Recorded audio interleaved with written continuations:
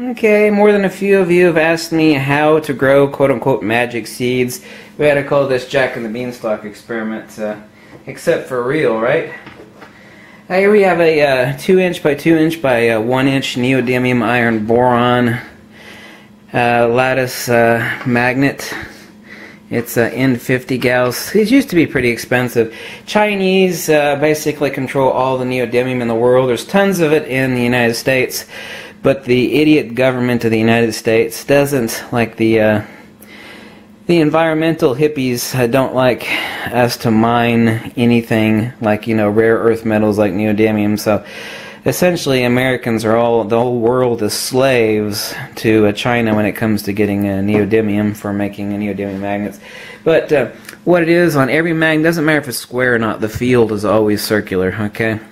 Just like water, it doesn't matter if water comes out of a square hose or a round hose, it'll eventually, you know, puddle and pool into a circle. It's the same thing with divergent magnetism.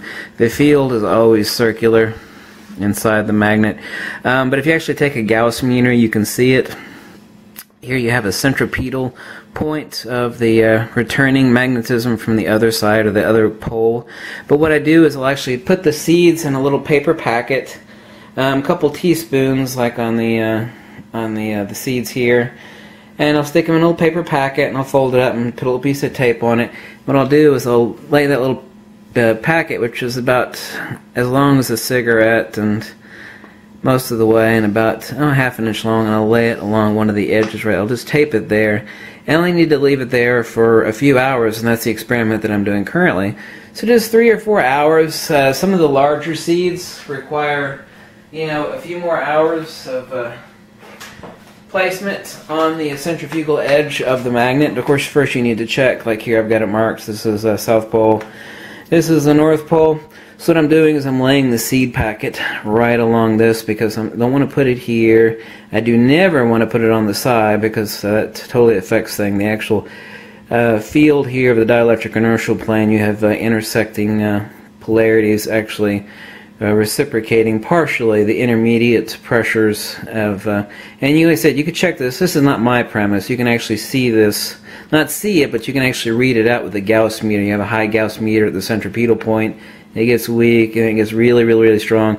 The strongest point is right at the edge of every pole, quote unquote, of every magnet, right here. And so that's where you tape your seeds at, right there. A few hours. You can also do seed exposure during growth. It's a little bit more radical by 30%. What I'll do is I'll put this underneath a plate. I'll like tape it on there so it doesn't move. And then here I'll have my jar and I'll actually prop it up like this. Okay, see I've got the jar marked red for North Pole, and here's this. So I've just got it propped up a little bit. I'll put a cloth underneath here to prop it up, and I'll grow them underneath here like this. Right now I'm not doing growth underneath the magnet. This was seed-only exposure, and I did 3 hours of exposure of alfalfa seeds, which is what we're growing in this experiment. Results are always the same, so a lot of you people have asked that question, and there's the answer. And remember, it doesn't matter what shape the magnet is. The divergent and convergent centrifugal and centripetal fields are the same. It doesn't matter if you have a pyramid magnet looking top down like this. The field is always the same. The magnetic field right there, that would be our centrifugal boundary pressure, max pressure in Gauss. And here would be our centripetal right there. So it doesn't matter if it's a pyramid-shaped magnet or you know, a cube-shaped magnet like this one. Like I said, these now, I think they're 38 or 40 bucks. Remember, these are all ceramic, by the way. If you drop them, they'll break. You know, it's not like a big hunk of steel or something, so they will break. These are insanely powerful. If you dare get 2 of these close, and like you get your fingers like this, oh man, you're so fooked. You're so fooked. Don't even dare get them close together. They're insanely powerful. They will hurt the piss out of you. And once when I wasn't looking, I was distracted by somebody, and boy, I got hurt.